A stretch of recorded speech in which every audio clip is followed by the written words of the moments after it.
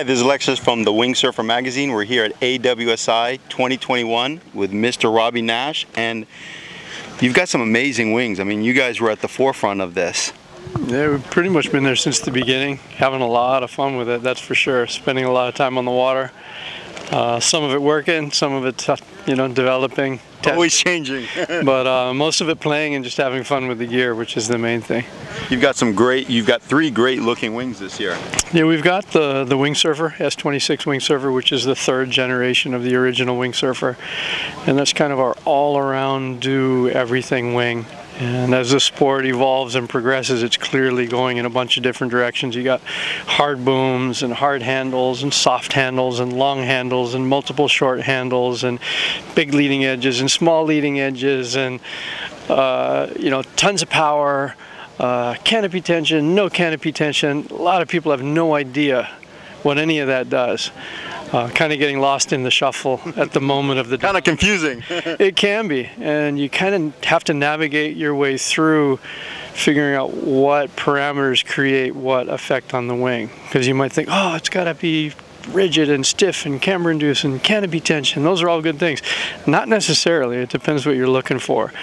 So the S26 is designed to be an all-around do-everything wing, really light in the hands. It makes decent power but not tons of power, because in foiling, power eventually becomes the enemy. Yep. Right? You don't want to fight it. Yeah, you need power to get up and going, and then you kind of want the wing to disappear and be fingertip light in your hands, because you don't need a lot of grunt to keep the foil going. And so there's this trend in the industry at the moment, power, power, power. It's like, okay, well, once you get up, the power is kind of working against you a lot of the time, unless you're racing and using a huge wing, and that's not really the direction most people are going with wingsurfing right now, or wing foiling right now. It's getting out there and cruising and, flowing and having fun. Having fun and learning the sport, and riding swells, riding waves. And so, the future, we're going to have a lot of different types of wings. You can have race wings and semi-rigid wings and on and on and on. But for the moment, trying to focus on keeping it as simple and accessible and fun as possible. So nothing rigid at all soft handles, not a giant leading edge, not tons of rigidity and power. It still breathes. So the S26 has a lot of range. You can use one wing in a broad range. The stiffer you make it, the more powerful you make it, the more rigid you make the wing, the narrower the wind range. Great performance in a narrow range. And then you're getting it overpowered, you start to have handling issues. You're fighting it. Yeah, they get unruly, they'll backwind you. And so this is designed to be very pliable, give you a lot of performance in a lot of different conditions. It's still, even though I would hope to say a pretty decent wing foiler at this point, still my favorite wing. So I like this because it's a little flatter, a little less power and grunt once you do get going, and then just very pliable. So it's still multi-handle. We have removable Y handles for those that want Y handles. If you don't want them, you take them off. You can bridge your handles for a transition handle, using one of the removable Y handles for that. Pretty good size windows still. In this, especially for people that are riding in crowded areas, that maybe aren't that good. You get in a spot with a bunch of wings and windsurfers and kiters and stuff. It's kind of good to see what's coming up at you from downwind. Nothing like a barge sneaking up on you. Yeah, exactly. A lot of people say, I don't need windows, I don't use them anyway. I'm kind of lost without windows. We have options now without windows as well for those diehards. But I think even a small window makes a really big difference. This has a pretty big window, so you can really see everything. So great. All-around wing. Flexible, you get some twist when you get powered up, so you can carry the wing into a broader wind range, but it's not going to give you a ton of sheet in and go. I don't see sheet in and go being necessary for a long time once you learn how to load your foil, which doesn't take most people that long. You can kind of load that front foil with a small wing and then get going, and it all kind of disappears. At the very beginning, sure, if you weigh 200 pounds and you're sheeting in and waiting to take off like an airplane, you're going to need some grunt. But that stage of the sport doesn't last very long. That long. So there's really quick learning curve in this sport, which is awesome. So from that we go to the Matador. And the Matador is, again, it's an all-around wing. It's not super specialized.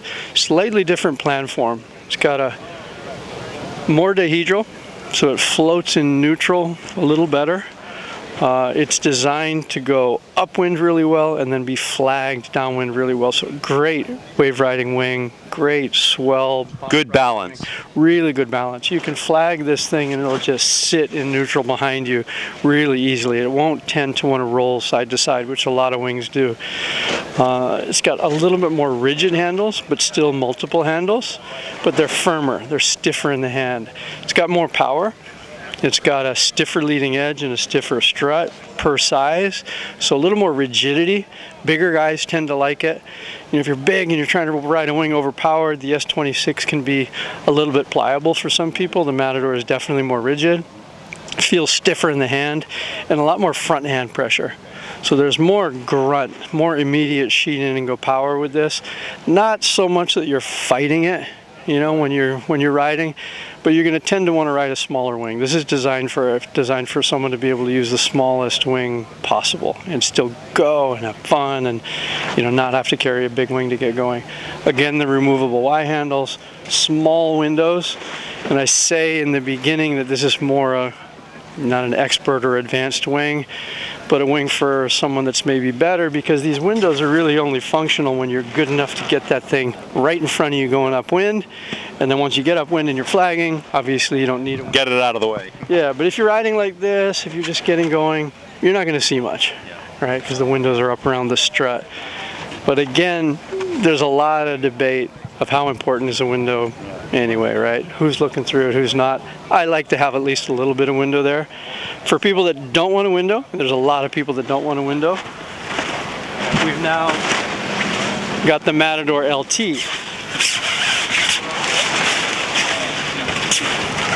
And so the LT takes the Matador's basic platform and remove the window. No removable Y handles, so as lightweight as possible. Really nice light canopy, very reactive. And instead of multiple handles, we've got 3 longer handles.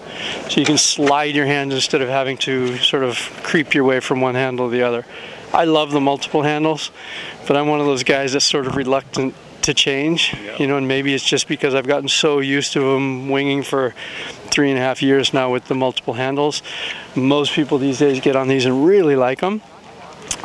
Same power as the Matador, a slightly different sort of shape and dynamic on the strut, so the power is a little bit more balanced to the, you know, between the hands, but very, very similar to the Matador. Basically just a lighter weight, more streamlined version of a Matador with 3 handles instead of multiple handles, and again, no Y handle, and still very, very neutral flagging. Great for wave riding and bump riding and whatnot, with a bunch of sheet in and go power for getting upwind. Awesome. Now I know you went into specifics, but I know there's guys that are really, really, really techie, and all the different sizes of each one of the wings and all that stuff. Where can they go? Website, Naish.com. The Wing-Surfer comes in a 22, 28, 36, 46, 53, 60, 68. The Matador comes in a 3, 4, and a 5. The LT comes in a 3, 4, 5, and a 6. And obviously the future is going to be full of all kinds of stuff. I mean, we're trying to be quite flexible. We've changed the way we're doing our production and our planning, and we're not marrying ourselves to an entire season product line anymore for winging because the sport is changing so fast. So for example, the S26 production is pretty much sold out. Congratulations. If you can find one, get your hands on it. We're already on to the MK4 for the Wing-Surfer, which is in development, but for now we've got the Matador and the LT, which really cover where the sport's at right now. Great all-around performance, not super rigid, not too flexible and pliable, and again, you're going to get all kinds of tech talk from the different brands. I think the main thing is feel. Yep. Not, oh, but look, it's not tension while it's on. You got to kick the tires. Yeah, don't look at the color of the tires. Look at how they perform. Exactly. And again, that's the beauty of this sport. It's still in its infancy, but the infancy is fun, huh? It's a blast. Don't get too tied up in the tech, especially if you're just getting into the sport. Don't be buying stuff that you're not going to actually enjoy because it's targeting something that's a little too far down the road in terms of steps. Fast learning curve in this sport, but it's not instantaneous. So even with wings and foils. Like if I have friends that get into it regardless of weight, I tell them Jet 1650, start on that. And they'll go, oh, what about the HA? I go in the shop and everybody says I need a high aspect wing. It's like, well, you probably will at some stage. You got to crawl before you run. Don't start on it. It's going to make that beginning stage less enjoyable, and the whole thing is to have as much fun as fast as possible. You want this to be fun in the first 10 minutes on the water.